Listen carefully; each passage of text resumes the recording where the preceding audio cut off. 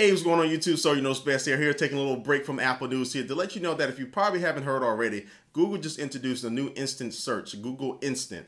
And what this allows you to do to give you real-time search results as you're actually typing. And the best way to explain to you, go ahead and show you. So we're here at Google's homepage here, and let's just start typing soldier.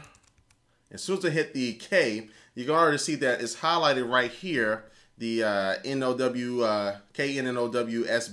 that's already kind of highlighted there. So all I gotta do is hit the right arrow and then boom, hit enter, and then that's my search result right there. Now, if I wanted to get a little bit more detail, if you're looking for my Ustream, my Twitter, screensaver, all this, people are actually searching for Soldier Knows Best screensaver. It's pretty funny.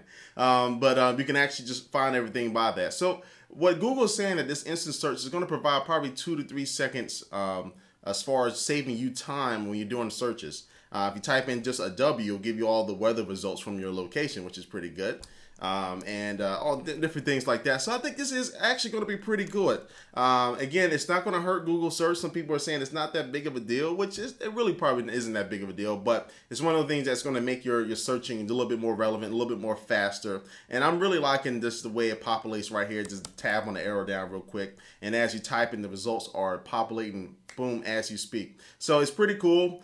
This costs $10 to enter this this content, this Google Instant Search. So you'll send me a pic. I'm just playing. It doesn't cost any money. Of course, it's free. It's Google.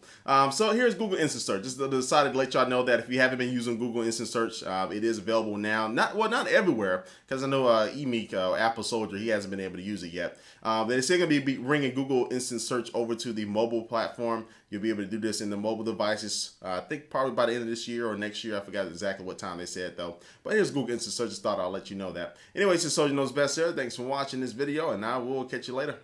Peace.